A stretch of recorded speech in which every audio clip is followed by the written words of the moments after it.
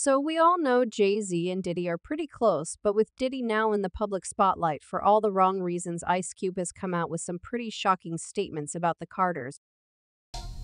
A lot of you listening to me right here, right now, you're not part of the club either. And what I realized with the club is what makes them so mad is when you don't want to be a part of their club. That pisses them off.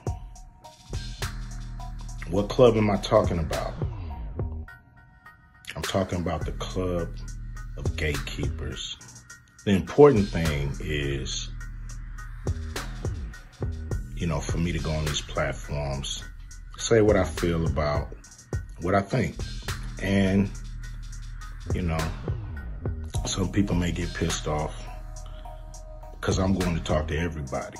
Diddy got his start in the music industry as an intern at a radio station around the same time as Jay-Z. One significant event early in his career was when he co-hosted a celebrity basketball game at City College of New York. Unfortunately, it ended tragically with a stampede that resulted in 9 deaths. The mayor at the time, David Dinkin, criticized Diddy for not ensuring experienced organizers were in charge, especially since tickets were oversold after some time at Uptown Records. Diddy founded Bad Boy Records in 1993. One of his earliest big hits was releasing Notorious Big's album Ready to Die.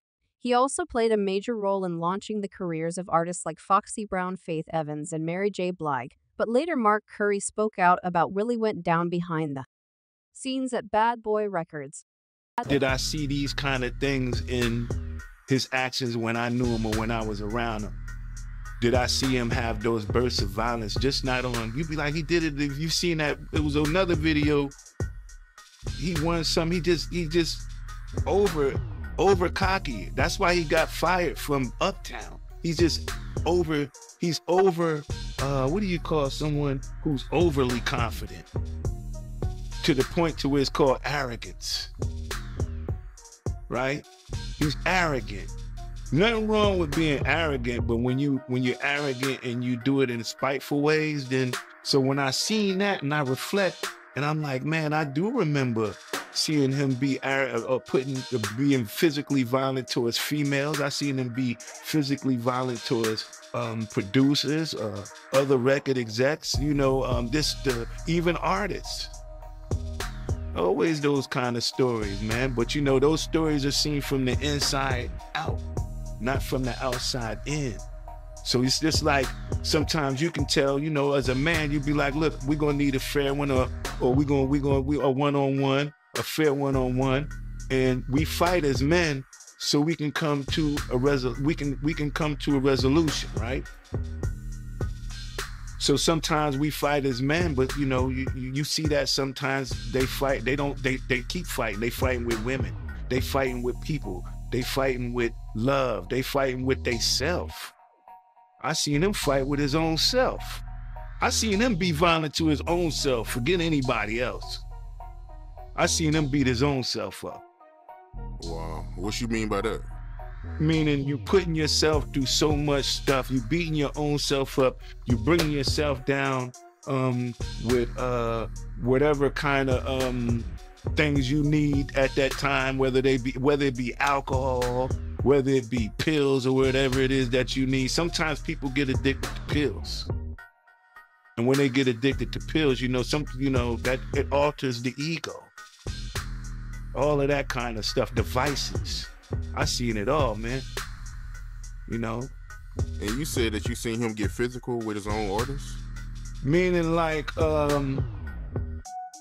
producers, mainly the hitmen. Mainly the producers. And what I mean by physical, it'd be like, sometimes it might be a physical fight between him and someone else. And you say, wow, you're fighting even with your own artists. You're fighting when you go home. You're fighting with people in your office. You're fighting with your girlfriend. You're fighting with me. You just want to fight everybody, don't you? And that's what, when you think of that name, that might be what he defines Bad Boy. It's really about that energy that he feels like what makes him. That's what makes him.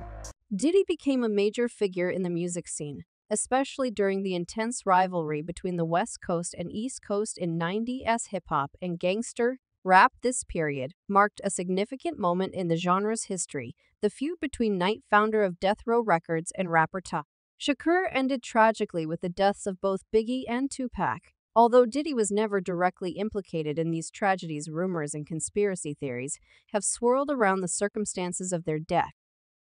Despite the controversies, Diddy's career continued to thrive. Jaguar Wright offered an interesting viewpoint on Diddy's accomplishments. I was thinking to myself the other day, Uptown Records started with 5 people. Andre Harrell, Albie Shore, Heavy D, and Puffy. And Kim was the longest working employee. She was there from the very beginning. She was Andre's personal assistant. Kim is dead.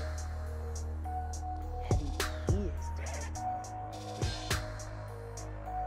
Andre Harrell is dead. The only 2 left are Puffy and Al almost. Isn't that interesting? That is interesting. Heavy D was found dead, face down in the heart attack. Andre Harrell, heart attack. Kim died from pneumonia, but there's the first coroner's report that said that she died. It was ruled a homicide, and they found toxins in her body to prove that she had been poisoned. You know, they have poisons that create heart attack and pneumonia-like symptoms. And then right after that, Al had a meeting, and I was going to meet up with him because we were in Vegas, and I said, no. You want to know what they all had in common, though? The survivors and the late of Uptown Records, they were all writing tell-all books. Andre was writing a book right before he died. Heavy D was working on a book before he died. Kim Porter was working on a book before she died. And Albie Shore was working on the documentary of his life. And then he goes into a coma. Has Puffy ever been in a coma? Has anything happened to him? He must be the luckiest motherfucker, because it seems like everybody that worked at Uptown Records from the very beginning. Come on. Just him. I guess Al disappointed you. You know, I speak for a reason. When you see this bullshit motherfucking game with people that you love, that you like, you know, it's too many coincidences. Too many. You honeycomb. Oh. Stamp it. We gonna get you and your little dog too. Diddy faced more controversy when he was accused of assault in the music video for Hate Me Now, which featured NSA scene depicting them being crucified, sparked outrage. Diddy, feeling it was disrespectful, wanted it removed, but the uncensored version leaked out. In response, Diddy and Nas took action. Against Interscope Records boss, Diddy eventually pleaded guilty to a lesser charge and was sentenced to a day of anger management. But that's not the only violent incident in Diddy's past. In a notorious event at a New York nightclub, a heated argument escalated into a shooting, injuring 3 people. Both Diddy and his then-girlfriend Jennifer Lopez were arrested and faced charges related to violence and gun possession. While Lopez's charges were dropped, Diddy went to trial alleging racial bias in the justice system against black men. He was acquitted, but his protege Shine was sentenced to 9 years in prison for his involvement, accusing Diddy of betrayal. Over time, more individuals have come forward to corroborate allegations against Diddy.